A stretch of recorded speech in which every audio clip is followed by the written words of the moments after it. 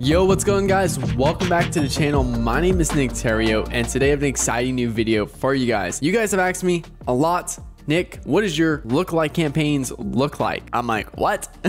I run them exactly the way I do an interest campaign and stuff, but I thought I'd make a video for you guys and literally show you step by step me creating a campaign, me creating a lookalike audience, why I chose this lookalike audience, and what you should look out for when creating lookalike audience campaigns and stuff, and exactly how to test it and then scale it up. So that being said, let's jump into this. Before we get started, make sure you hit the like button, hit that subscribe button for new videos every Monday, Wednesday, Friday. And yeah, guys, let's get started. Okay, so diving into the ad account.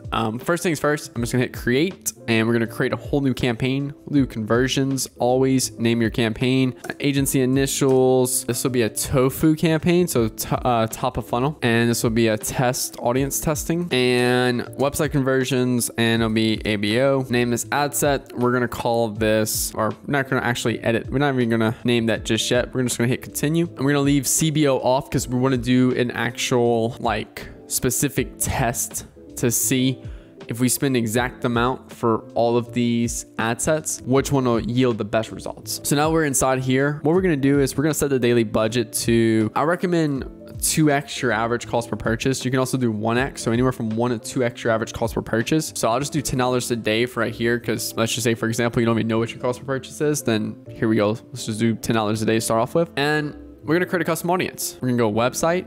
So there's a few different lookalike audiences, in fact, that you can actually create. You can do social engagement. So like Instagram engagement, Facebook engagement works super well. Video views work really well as well. And then you can do different website actions, and then you can also upload a customer list. So what I recommend doing is, if you don't have any purchases yet, add to cart yet, I recommend doing more social engagement lookalike audiences. So Instagram engagement 30 days, Facebook engagement 30 days, video views 30 days of your main performing ad. And then if you have a lot of purchases, then you go for more purchase lookalike audience, add to carts, initiate checkout. My standard is I want at least 100 events of a specific action that I'm creating a lookalike audience based off within the time period that I'm optimizing for. So if I create a 30-day purchase audience and we're getting 90 purchases within a 30-day period, I want to go for maybe a 60-day period where I know we're getting at least 100. So just for example, that's how we set the time frames of which we're creating lookalike audiences. So let's just do a standard like website visitors lookalike audience for this specific one. So all website visitors, I know we're getting at least 200, 300 website visitors every day. I would never do a 1 or 2 a day unless I'm doing like Black Friday, but I would do a 7-day, and then I would also do a 30-day. So I'm just gonna do a 30-day for this one, and I like to name it my initials. I'm just gonna do website visitors 30 days, and then also too, I'm just gonna put this for YouTube example, and then I'm gonna create audience. So you need to create a custom audience first before you can create a lookalike audience. So whatever lookalike audience you want to create, you gotta create a custom audience first of it. So now, hey, your audience, custom audience is created. Now it literally gives you the option now of what you want to do next. And we want to create a lookalike audience. We just want to go straight to it. It'll have a variation. And then you'll see some stuff right here. 1%, 2%, 3%, 4%, all up to 10%. Starting out, you want to do a 1%. And then as you outgrow that 1%, you want to start going up to higher percentages to better scale the ad account. And we'll get to that in a second exactly. So I'm going to say create audience for this. And then there we go. We got our lookalike audience in it. And your reach may be low because it hasn't had time yet to populate. So it takes a little time to populate before you can still use it, but you still may take some time to populate and stuff and grow in there. So now we want to exclude some audiences because this is a cold audience ad. I like to exclude some custom audiences. So let me do custom audience, and I literally want to exclude website visitors 30 days because I don't want anyone who's visited the website in the last 30 days to be my cold audience. I also want to exclude purchase 30. I want to exclude IG engagement 30, and then I want to exclude Facebook engagement 30. So the reason we exclude these is because I want all my warm audiences, hot, and even past buyers not to see my new ads. I want it to be going to purely cold ads. And just because I excluded a website visitors 30-day custom audience and I'm running a lookalike based off that custom audience, that does not mean it won't run. All that's going to mean is we've created a lookalike of 2.1 million people of this specific custom audience right here. And I don't want anyone that's in that audience right now to be included in that people. So that way we're purely cold people. Now I'm just gonna leave this targeting right here.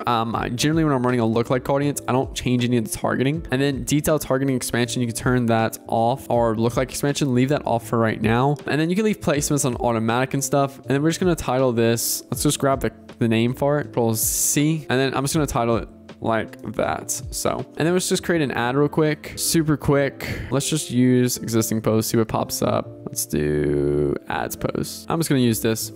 Obviously I would normally go ahead and create like an ad and stuff usually, but just to save time for this video, I'm just gonna do that. Select the domain. You gotta make sure all your stuff's set up, and cool, that looks good. And then I'm just gonna name this ad number 1. You know, you can do ad number 1, carousel, whatever. We have specific naming conventions we use inside the agency. I just don't want to share them on this specific video. It's for another time, and I don't want to confuse you guys. So we're just gonna hit publish on that now that we got our ad in there. I would recommend at least doing 2 to 3 ads inside of here. But again, just for purposes of this video, we want to make it do simple. We're gonna hit publish on that and then go back to our ad sets right here. And now what we want to do is we want to test more lookalikes, because all we did was create a website visitors 30-day lookalike. There's other lookalikes we can create for this specific account. So what I like to do is just go click on this ad set and hit Control D, maybe even Command D if you're on PC. Not really too sure, I'm on Mac. So now what we want to do is you'll notice when we do that, all we did was duplicate it, which is really good. We want that. And we want to remove our existing lookalike. Want to create a new custom audience. And let's say let's do a video just for showcase for you guys. Content type, let's do at least 75%. If you have like a 5-minute long video you're running as a Facebook ads, obviously you're going to do like 10 seconds, but we have a video we're running for 30 seconds. It's performing really well for this account. So again, you need to make sure you're getting at least 100 views within the time frame. And honestly, I wouldn't even bother creating a video view custom audience until at least I had like 10,000 or 5,000 video views. So I'm gonna choose video. I need to go right here. I need to type in the exact count or exact page. And then I have one right here. We have 641,000 views on it. That's the one that our main ads are running.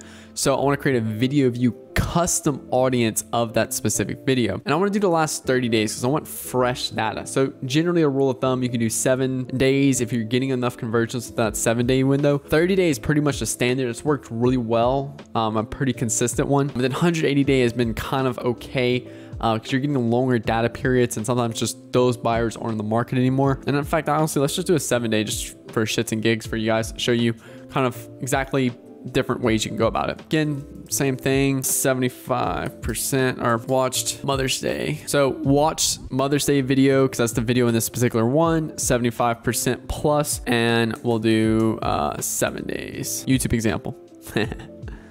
Create audience. And we're gonna create a lookalike audience. Make sure you have your location in there, and we'll do a 1% as well. Again, and the reason why I excluded that custom or removed that custom audience, because we don't want the custom audience to be included in the lookalike, because we're going after a lookalike, we're not going after a custom audience. So, and I'm not putting video views in here because these are my warm audiences I want to exclude. So that's why we did this a little different. And then again, I'm gonna copy this and just paste it up here and then publish. So what you can do is you can do video view percent. You can go ahead and do an IG engagement one, a Facebook engagement one, website visitors one, add to cart, purchase if you really want us to hit a few of them, and do 730, maybe a 90 or 180, just depending on how often you get those 100 events of each one. So let's just say I did 5 of them. Now, what do? You essentially want to run these now for 72 hours. That's the key, 72 hours, maybe even a week, just depending on how often you get your purchases and stuff.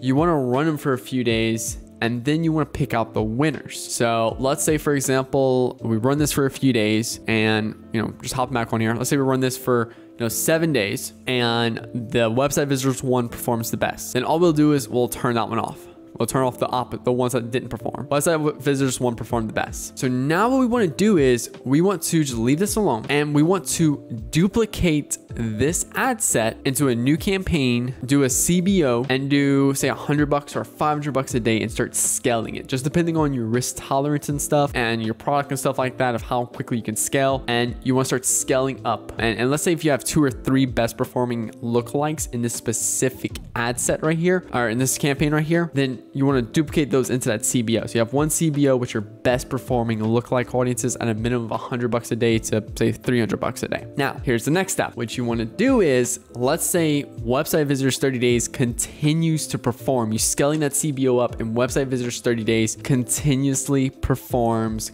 good over and over and over. Now we need to start increasing that lookalike percentage, because what's going to happen is you're going to burn through that 2.1 million people that's inside of this specific audience. So there's a few different ways you can do it. My favorite, honestly, is just to go and duplicate this and create a 3%, a 5%, and a 10% variation of this specific lookalike. So what's going to happen is, what you're going to do is you're going to Control D, just like you did. And we're gonna create a whole new one, and we're gonna remove this one. We're gonna do create a lookalike audience, because we already have the custom audience set up. And I think it was what, website visitors, do other sources, website visitors, YouTube example. And then we're gonna do is we're gonna try, we'll leave it at 1, but we're gonna try say a 3%. So we'll create that audience. I'm gonna just simply copy that, go up here, paste it. Now I'm gonna hit Control D again to duplicate this one. Go down, create new, or remove that, create new lookalike audience. And then what I want to do is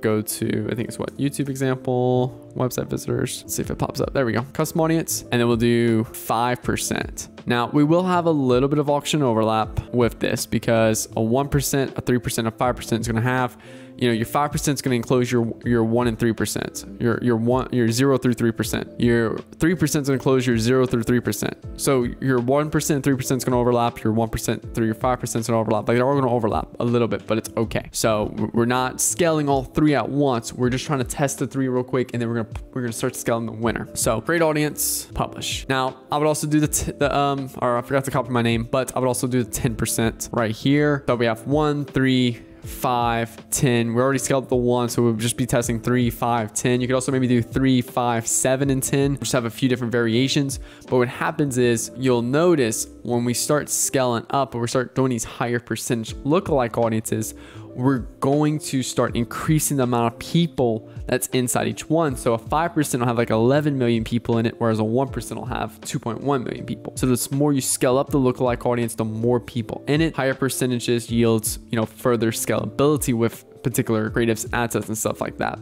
So that's why, like, when a lookalike audience stops performing, sometimes it's just because we've cut everyone in there, and 2.1 million people won't get you far at all. You know, we're trying to go to 10% as quick as possible, as long as, you know, as we keep scaling up and stuff. And I've also seen it where you test 1, 3, 5, 7, and 10 all at once, and at 10% right out the gate will outperform all of them. So it's not like you have to go 1 to 2, then 2 to 3, 3 to 4. Sometimes it can be 1, then 10%. It won't always be just right then and there. So that's just a quick example too, as well, of, you know, how that works specifically. So, but once you create these other higher percentages, you want to run the same thing, run them for a few days, test them, and then duplicate the winners into your CBO scaling campaign. And you just want to keep building up that CBO scaling campaign with a few $1,000s a day of budget, your best performing audiences and your best performing creatives. So that's kind of like my lookalike audience strategy. I literally do this exact same thing for interests. It's exactly the same if you're trying to replicate those results as well. So hope you guys enjoyed this video. If you are a Shopify business owner and you're looking to scale your business, maybe hit your first 200K in a month or 300K in a month, you're roughly doing 25 to 50K a month or more right now, make sure you click the link below to book a discovery call with me, where we'll kind of audit your ad account and give you the best advice which you can to keep scaling your business and figure out where your bottlenecks are at right now. If you enjoyed this video, make sure you hit the like button and hit that subscribe button for new videos just like this every Monday, Wednesday, and Friday. So guys, it's about that time. Again, my name is Nick Theriot. Hope you enjoyed this video, and I'll talk to you guys later. Peace.